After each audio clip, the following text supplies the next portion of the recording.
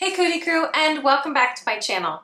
I recently decided to put some jewelry back into my very old piercing holes. Some were on the bottom of my lobe, some were at the top of my ear. They haven't had any jewelry in them most of the last 3 years. And sometimes when holes go unused for a really long time, they start to look and feel closed up, even though sometimes they aren't. Strap in for the teeniest, tiniest little stretching video ever, and I'll show you how I stretched open my old piercings to put some long-term jewelry in there. When your piercing doesn't have jewelry in it, it starts to kind of shrink up a little bit. The jewelry that I got for this is a 16 gauge size. It's pretty common to pierce at an 18 gauge size, and a 16 gauge is larger than that. And again, if you haven't had jewelry in for a while, that hole is going to feel like it's smaller than an 18 gauge. As you can see here, I've had these two in for a while now, as well as this one on this side. The jewelry I got is from Urban Body Jewelry. I just decided to get a 16 gauge just because of the jewelry that I wanted, but there are 18 gauge sized similar jewelry in case you don't want to have as big of a stretch if you are to sort of stretch open an old hole. The flatbacks like this are considered Labret jewelry, so that might help if you search that. And I'll go ahead and put the exact link to what I have in the description box. Here is what they look like up close.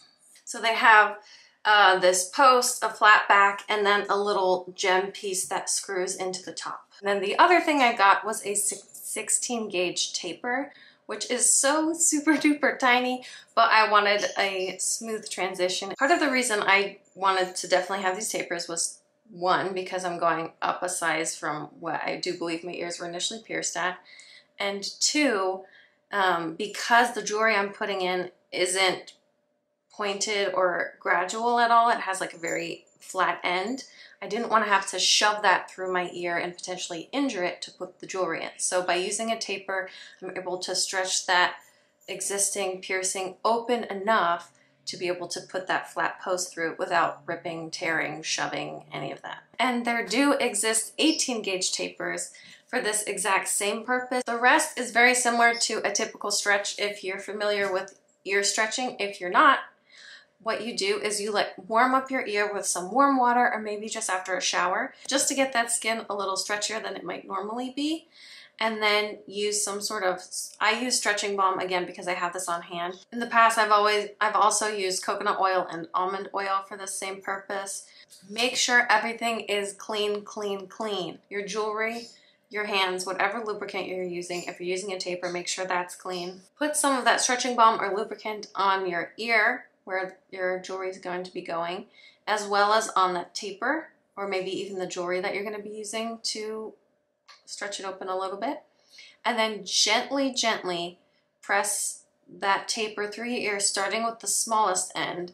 And what it's going to do is gradually open up your skin a little bit to the thicker end. So once it's at the thicker end, it's now open enough to be able to fit the same size jewelry through. So as long as your taper is the same size as the jewelry that you're going to be putting in, they should fit and just be able to switch one end for the other. Now, if you start getting any resistance, take it very slow, because that means that maybe it's not as stretchable as you were hoping for, but do not force it if it's not going to happen. Both my lobes were really, really easy to stretch open, just because, I mean, my lobe is used to being stretched. It's pretty soft up here, but the top of my ear was a lot more resistant. It wasn't painful. It was just, I had to actually apply pressure with my thumb to get it through. And once I had the first one, I tried to go to the second and it would not budge. And so I took that as a sign to back off. My ear might already be too swollen from stretching the other two, so I was going to go back and try again later on a different day after my ear had calmed down and the swelling had gone down, which I did do a few days later, and same thing, was not having it. So that's why I decided to put in these regular old piercings. These had a nice pointy end to them.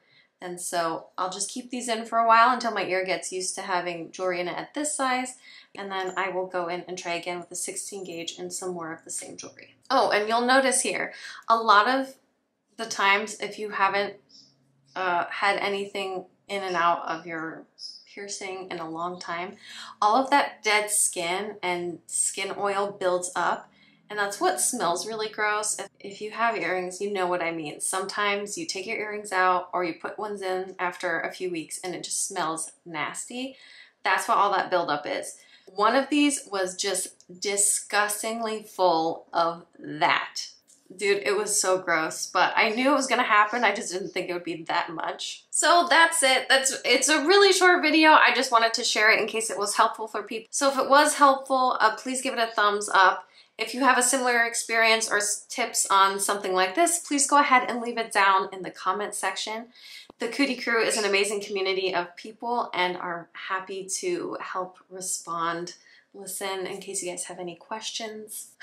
Thank you, Kootie crew, especially for hanging in there with me this past year. I really do appreciate you guys. You are keeping me going. And I'm working on getting through this big, long backlog of videos. So as always, please leave any suggestions down in the comment box, and I might add it to the list as we start going through it. If you want to stay tuned for future videos, please subscribe, and I'll catch you all next time.